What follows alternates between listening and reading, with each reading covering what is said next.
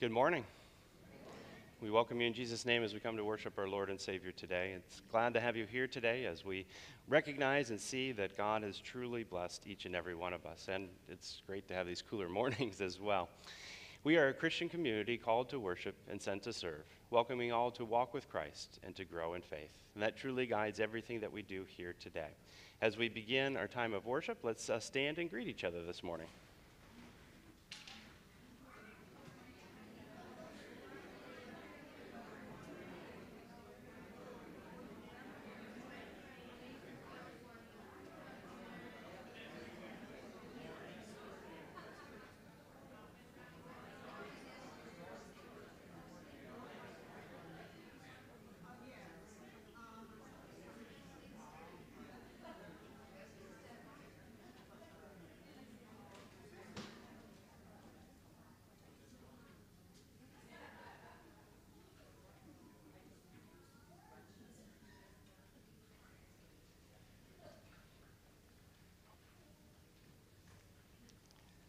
As we gather together today, we gather in the name of the Father, and of the Son, and of the Holy Spirit. Amen. This is the day that the Lord has made. Blessed is he who comes in the name of the Lord. We bless you from the house of the Lord. The Lord is God, and he has made his light to shine upon us. You may be seated as we join in singing our opening hymn.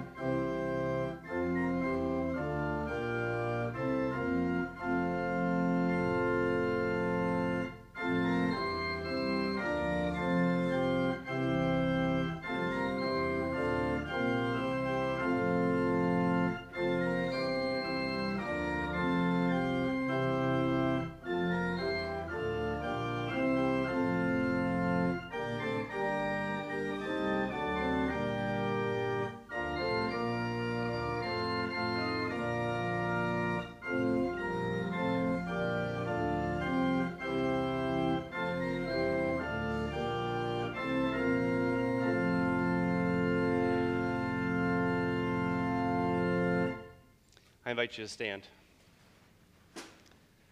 God's word tells us, if we say we have no sin, we deceive ourselves and the truth is not in us. But if we confess our sins, he is faithful and just to forgive our sins and to cleanse us from all unrighteousness. We pause for a moment of silent reflection.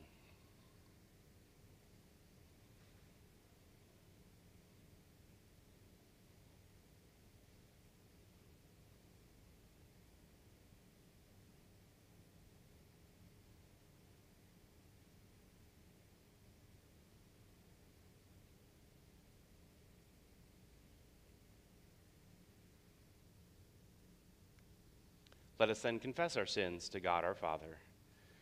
Most merciful God, we confess that we are by nature sinful and unclean. We have sinned against you in thought, word, and deed, by what we have done and by what we have left undone. We have not loved you with our whole heart. We have not loved our neighbors as ourselves. We justly deserve your present and eternal punishment. For the sake of your Son, Jesus Christ, have mercy on us. Forgive us, renew us, and lead us, so that we may delight in your will and walk in your ways, to the glory of your holy name. Amen. Almighty God, in his mercy, has given his Son to die for you, and for his sake forgives you all your sins. As a called and ordained servant of Christ, and by his authority, I therefore forgive you all your sins in the name of the Father, and of the Son, and of the Holy Spirit. Amen.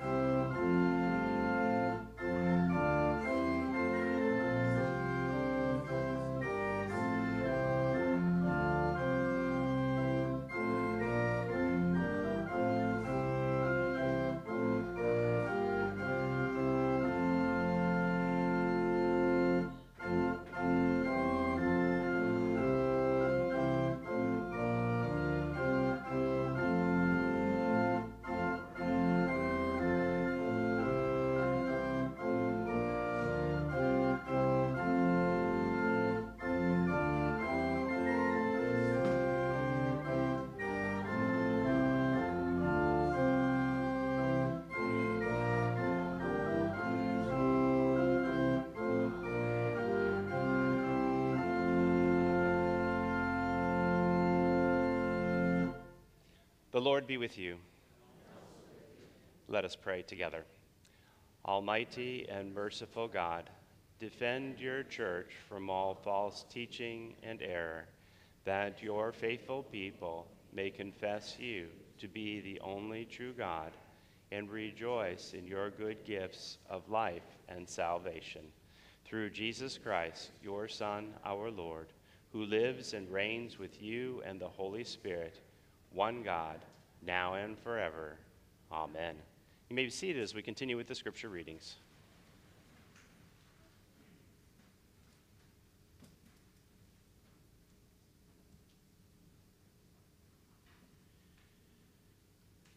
The Old Testament reading comes from the book of Isaiah. The vision of all this has become to you like the words of a book that is sealed. When men give it to one who can read, saying, "Read this," he says, "I cannot, for it is sealed." And when they give the book to one who cannot read, saying, "Read this," he says, "I cannot read." And the Lord said, "Because people draw near with their mouth and honor me with their lips, while their hearts are far from me, and their fear of me is a commandment taught by men. Therefore, behold, I will again do wonderful things with this people, with wonder upon wonder, and the wisdom of their wise men shall perish, and the discernment of their discerning men shall be hidden. Ah, you who hide from the Lord your counsel, whose deeds are in the dark, and who say, who sees us? Who knows us? You turn things upside down. Shall the potter be regarded as the clay, that the things made should say of its maker, he did not make me? Or the thing formed say of him who formed it, he has no understanding? Yet it is not a very little while until Lebanon shall be turned into a fruitful field, and the fruitful field shall be regarded as a forest. On that day the deaf shall hear the words of a book, and out of their gloom and darkness the eyes of the blind shall see. The meek shall obtain fresh joy in the Lord, and the poor among mankind shall exult in the Holy One of Israel. This is the word of the Lord. The epistle reading from the book of Ephesians. Wives, submit to your own husbands as to the Lord. For the husband is the head of the wife, even as Christ is the head of the church, his body, and is himself its Savior. Now as the church submits to Christ, so also wives should submit to their husbands submit everything to their husbands. Husbands, love your wives as Christ loved the church and gave himself up for her, that he might sanctify her, having cleansed her by the washing of water with the word, so that he might present the church to himself in splendor, without spot or wrinkle, or any such thing, that she might be holy and without blemish. In the same way, husbands should love their wives as their own bodies. He who loves his wife loves himself. For no one ever hated his own flesh, but nourishes and cherishes it, just as Christ does the church, because we are members of his body. Therefore a man shall leave his father and mother and hold fast to his wife, and the two shall become one flesh. This mystery is profound, and I am saying that it refers to Christ and the church. However, let each one of you love his wife as himself, and let the wife see that she respects her husband. This is the word of the Lord. Thanks be to God. I invite you to stand for the reading of the gospel. Our gospel reading for today from Mark chapter 7. When the Pharisees gathered to Jesus with some of the scribes who had come from Jerusalem, they saw that some of his disciples ate with hands that were defiled, that is, unwashed. For the Pharisees and all the Jews do not eat unless they wash their hands, holding to the traditions of the elders. And when they come from the marketplace, they do not eat unless they wash. And there are many other traditions that they observe, such as the washing of cups and pots and copper vessels and dining couches. And the Pharisees and the scribes asked him, "Why do your disciples not walk according to the tradition of the elders, but eat with defiled hands?" And he said to them, "Well did Isaiah prophesy of you hypocrites, as is written, 'This people honors me with their lips, but their heart is far from me. In vain do they worship me, teaching as doctrines the commandments of men. You leave the commandment of God and hold to the tradition of men.' And he said to them, 'You have a fine way of rejecting the commandment of God in order to establish your tradition. For Moses said, "Honor your father and your mother," and whoever reviles father or mother must surely die. But you say, if a man tells his father or his mother, "Whatever you would have gained from me is Corban," that is, given to God, then you no longer permit him to do anything for his father or mother, thus making void the word of God by your tradition that you have handed down. And many such things you do. This is the gospel of our Lord. Praise to you, O Christ." We confess our faith together in the words of the Apostles' Creed. I believe in God the Father Almighty, maker of heaven and earth, and in Jesus Christ, his only Son, our Lord, who was conceived by the Holy Spirit, born of the Virgin Mary, suffered under Pontius Pilate, was crucified, died, and was buried. He descended to hell. The third day he rose again from the dead. He ascended into heaven and sits at the right hand of God the Father Almighty. From thence he will come to judge the living and the dead. I believe in the Holy Spirit, the holy Christian church, the communion of saints, the forgiveness of sins, the resurrection of the body, and the life everlasting. Amen. You may be seated. I'd like to invite the children forward for the children's message.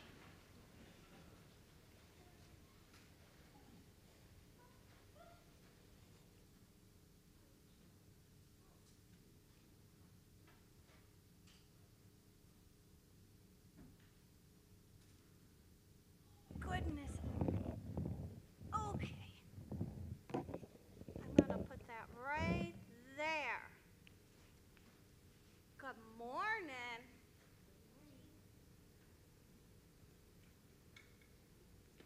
Good morning. Good morning. You know what? I want you to try something with me. You ready? Okay. Everybody take a big breath in. Ready? And hold it. Okay, let it out. That sometimes is tough, isn't it? Yeah. Who gives you that breath? Who? God. He gives you that breath.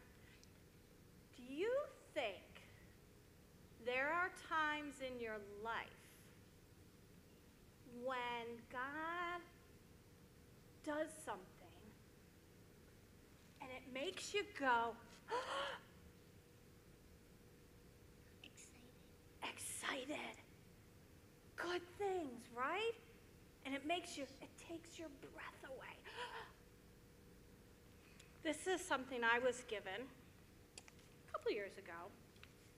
And yesterday when I was praying for my words for today, this immediately caught my attention. So I knew this was the message that God wanted me to share.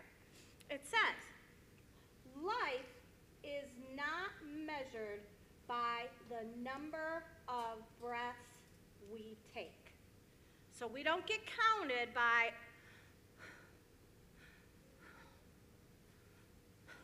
all those breaths that we take, okay? Instead, but by the moments that take our breath away. So things that maybe make you go, that happen in your life, those things are moments that are counted for your life. Those are moments that God gives you. I can think of one right away for your moms and dads. The moment that you were born, I bet your mom and dad went, because they were so overjoyed. I'm going to show you some pictures on my phone of some things that made me go, some moments, okay? So first I have me and my mommy. Anytime I got to spend with my mommy was great. So I would, those moments. This is me praying with my baton team. When you can get teenagers to stand in a prayer circle in the middle of Disney World, that's a moment that makes you go, yeah.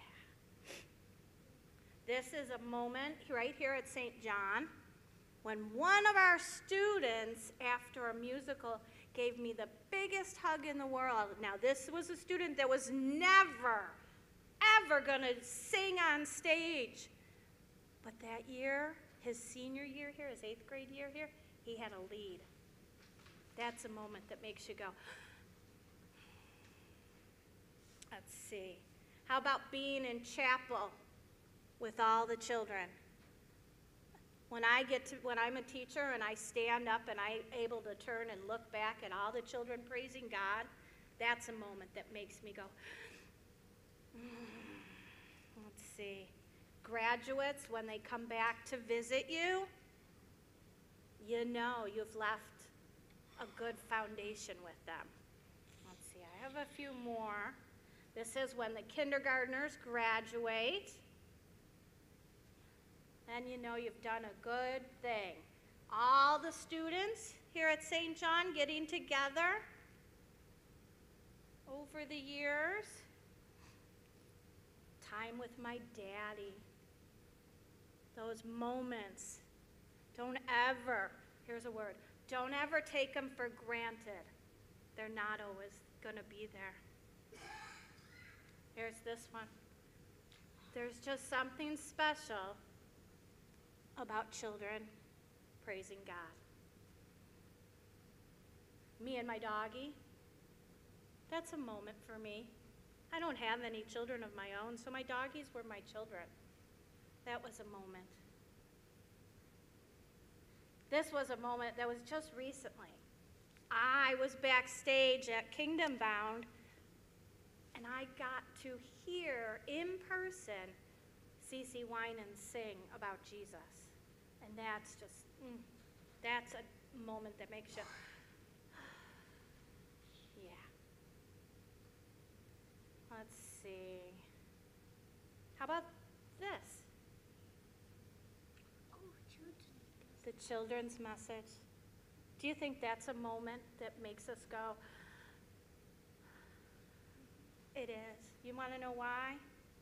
Because when we teach you something or tell you something, we know that you're learning of Jesus. And ultimately, that's the most important thing for us to teach. Don't you think? You know what? Let's pray together. Dear Heavenly Father, we thank you so much for those moments that make us lose our breath.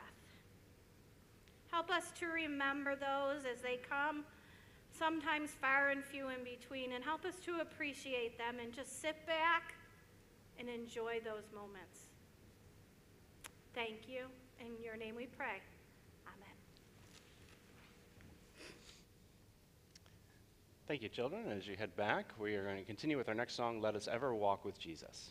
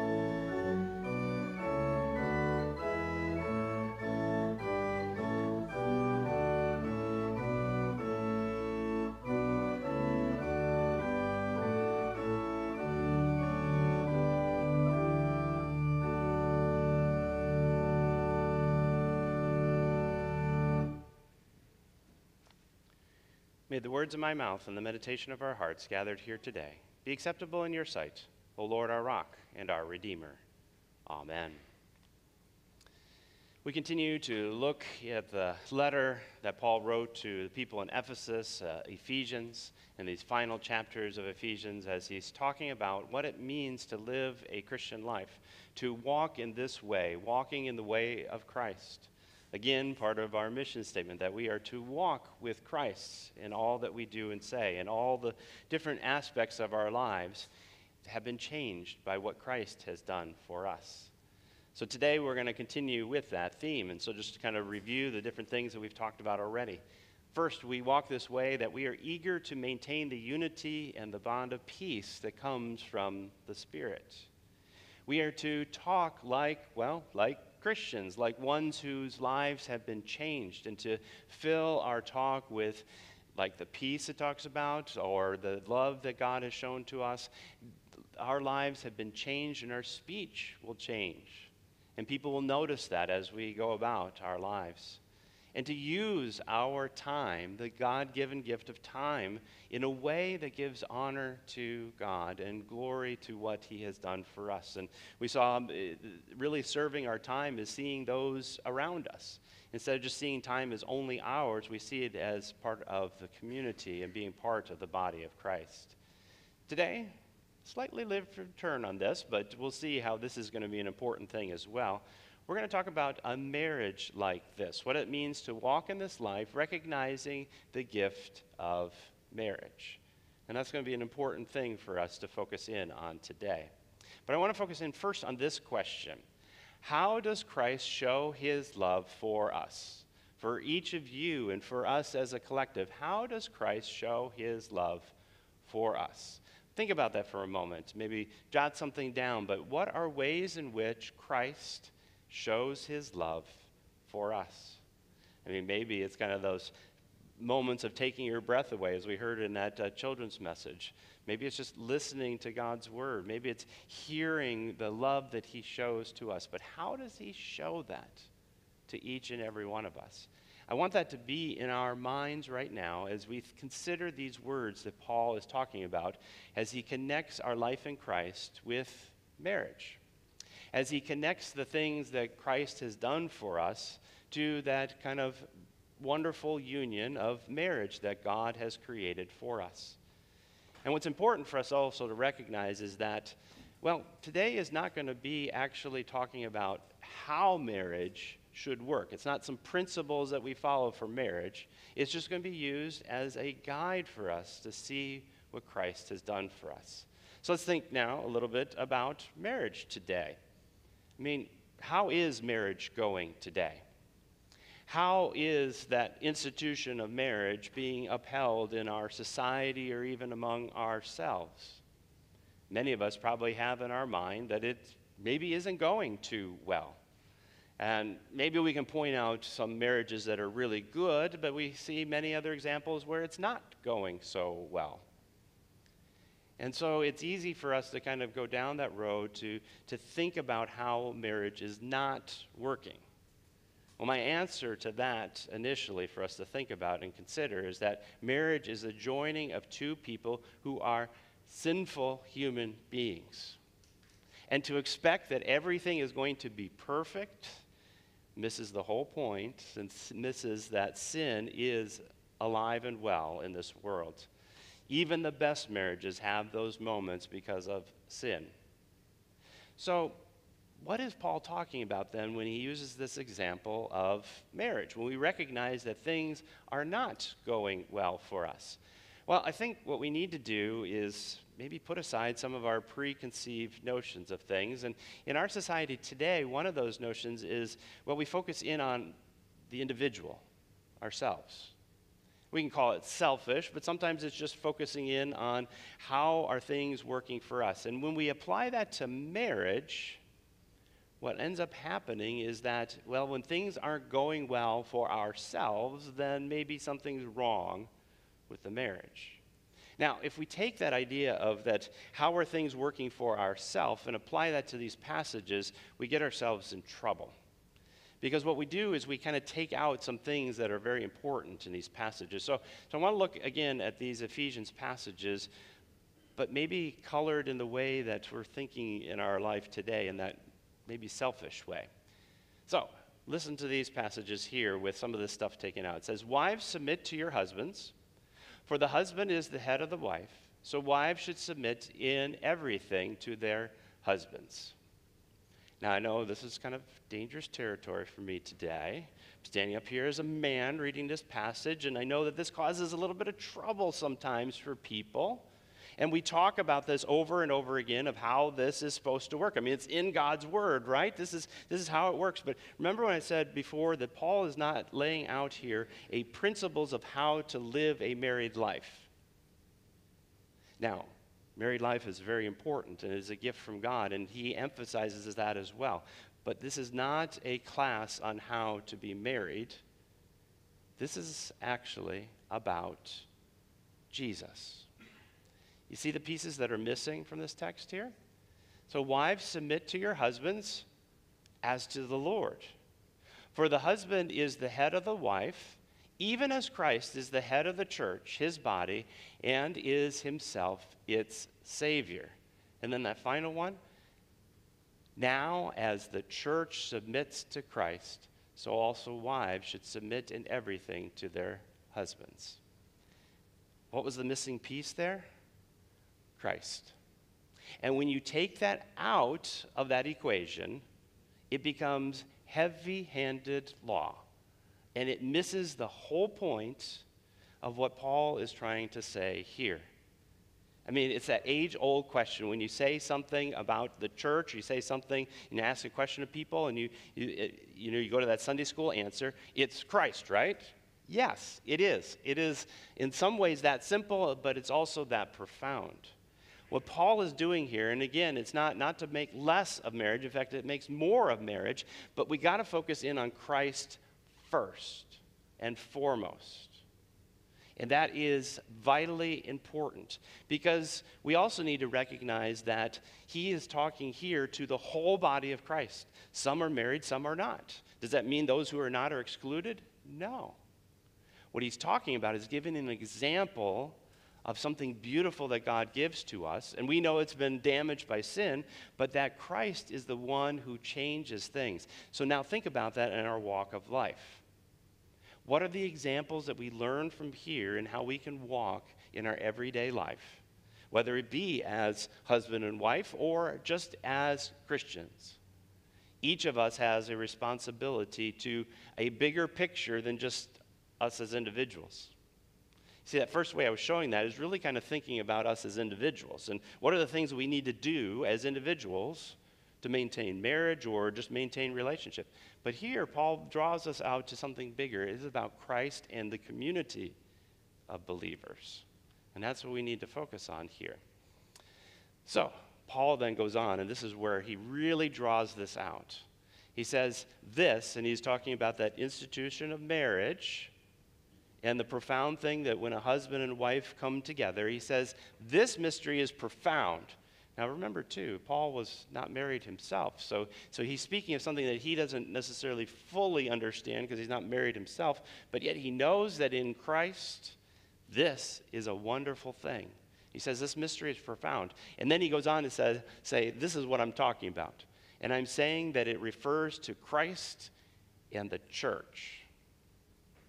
So here's what this marriage example is about.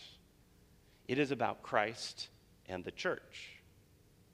Many places in Scripture draw out this image that the church is the bride and Christ is the bridegroom, showing that wonderful love to each and every one of us. That Christ, as that bridegroom, comes and shows to his bride, the church, you and me, that beautiful love that he has for us.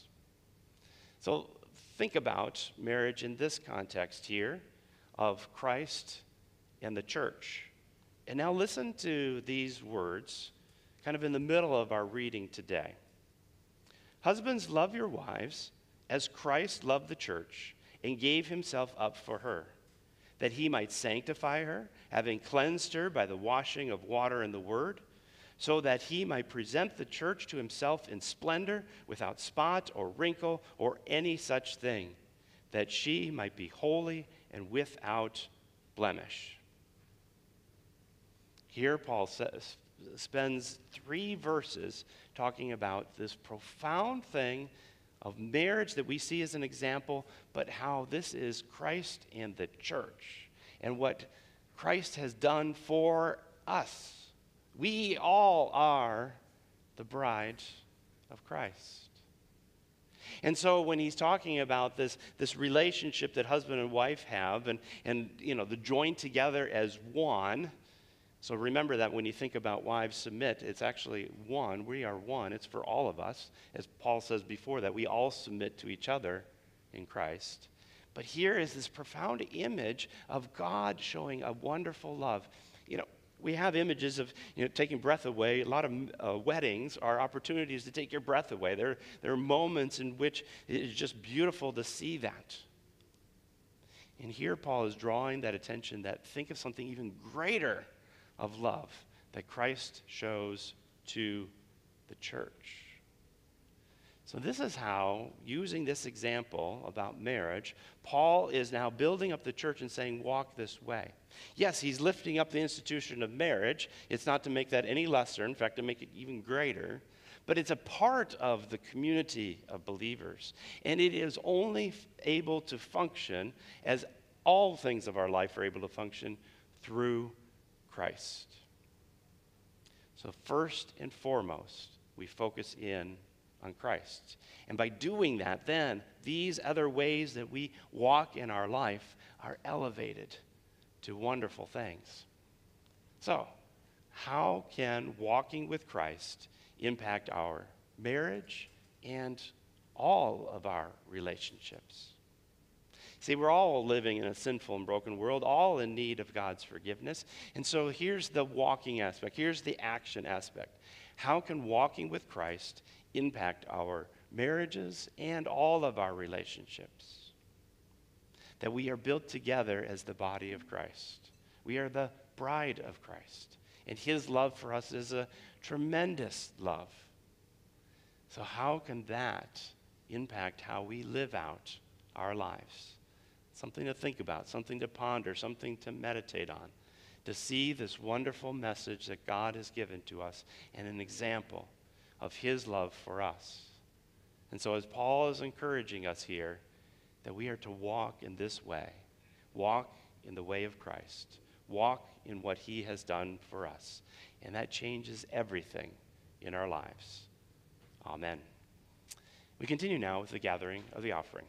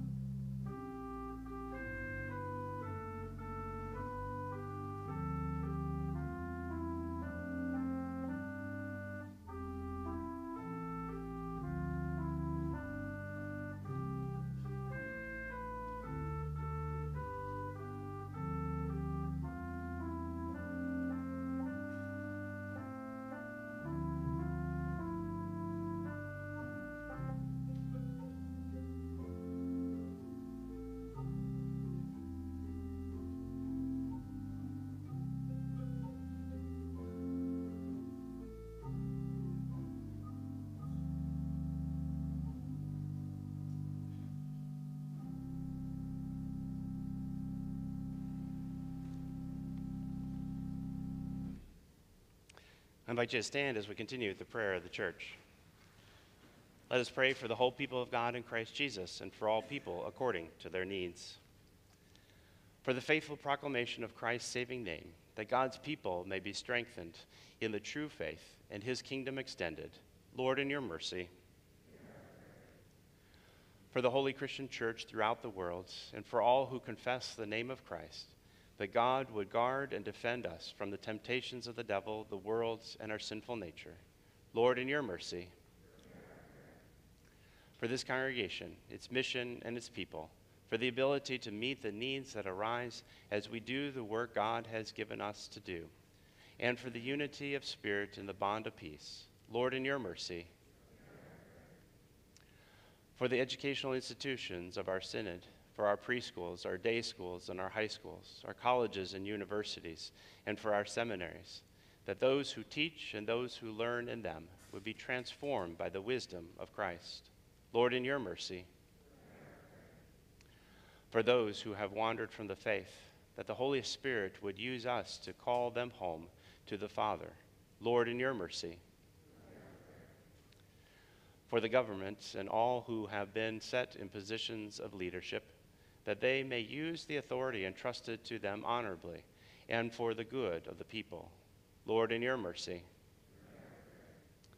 For all who serve in worthy occupations, professions, arts, and sciences, that God would grant them skill and integrity in the performance of their responsibilities and valued service through their vocations.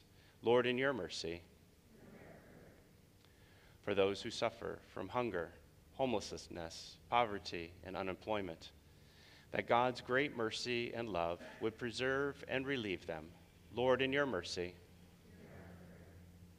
For all the faithful, that the Spirit would lead them to cheerful, generous giving from the bounty the Lord provides, to support the church and to help those in need. Lord, in your mercy. For those who are grieving, Lord, we continue to pray for the family and friends of Luke, the family and friends of Joyce, and the family and friends of Donald. And for those who are sick, we pray for Kim and Bill, for John and April, for Diana, for Rosie, for Betty, for Pastor York, for Renata, for Heidi Sue, for Deborah, for Michelle, for Karen, for Maria, for Mary, for Don, and for Daniel. That you would grant healing to their bodies and strength to bear their infirmities with patience and grace. Lord, in your mercy. Into your hands, O Lord, we commend all for whom we pray, trusting in your mercy through Jesus Christ, our Lord and Savior. Amen. We pray together. Our Father, who art in heaven, hallowed be thy name. Thy kingdom come, thy will be done, on earth as it is in heaven. Give us this day our daily bread, and forgive us our trespasses, as we forgive those who trespass against us. And lead us not into temptation, but deliver us from evil. For thine is the kingdom, and the power, and the glory, forever and ever. Amen. Receive this blessing. The Lord bless you and keep you. The Lord make his face shine on you and be gracious unto you. The Lord look upon you with his favor and give you his peace. Amen. You may be seated. We're glad that you worship with us today, or if you're joining us online. We continue in that ministry of worship, that important part of our life where we hear God's word and his love for us, and we respond out of praise for what he is and what he means to each of us. And so we continue in that ministry of worship both on Sundays and on Wednesdays. We also, if you have prayer requests or other concerns, don't hesitate to reach out to us. Multiple ways in which you can reach out to us.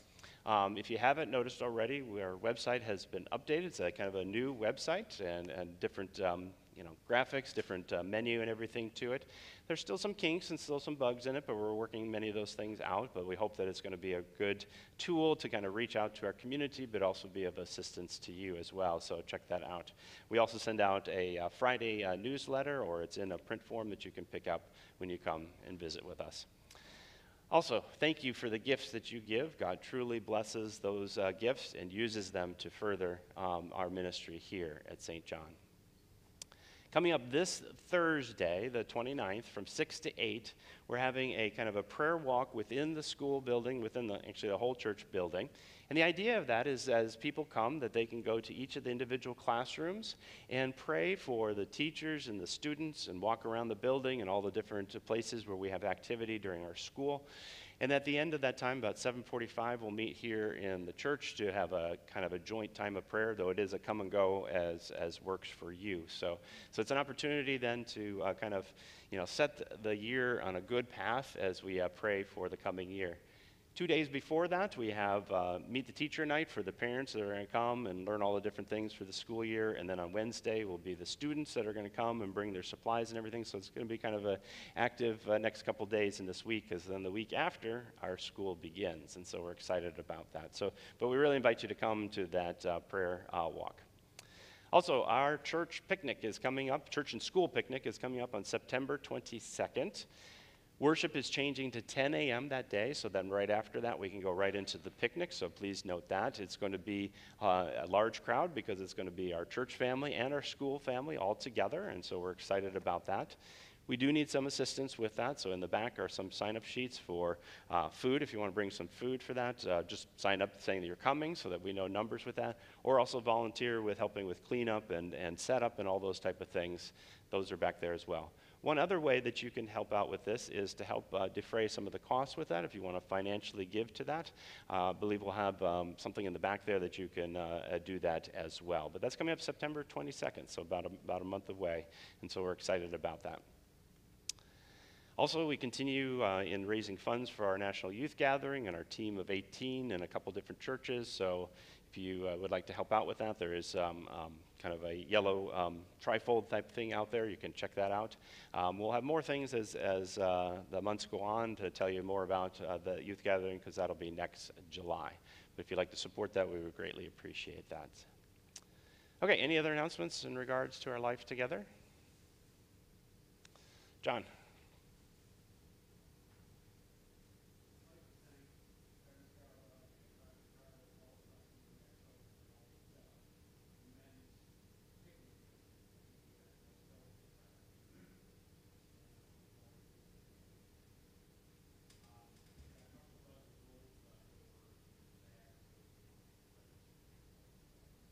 Okay, so it might have been a little bit hard to hear, but it was thank you for the men's picnic yesterday and all those who helped with that, and it was a great event. Probably about 25, maybe 30 men and boys that came to that event, and there's some extra food, so if you want some of that, that'd be great. I hear the ladies' luncheon went really well yesterday as well, so that's great for those two activities that we had that went really well. Any other announcements? So I have one other one for myself. I'm not going to be greeting you at the back because I'm going to be heading over to St. Mark. I do that occasionally to kind of fill in with that, but this one's kind of a special one today, kind of a bittersweet one. Pastor Keith is retiring, and so I'll be part of that worship service today. But they actually have their, I've spaced on the name. I think it's Keating, but don't quote me on that, I may be wrong. Will be installed actually next weekend. So we're excited for St. Mark and that possibility, but that's where I'm going. If you don't see me this morning, I'm heading over to St. Mark to be part of those services as we bid a farewell for Pastor Keith at St. Mark. With that, let's stand as we're going to say our guiding statement together and then sing our closing hymn. So let's speak together. We are a Christian community called to worship and sent to serve, welcoming all to walk with Christ and grow in faith. And a blessed day to you. As we sing together, my hope is built on nothing less.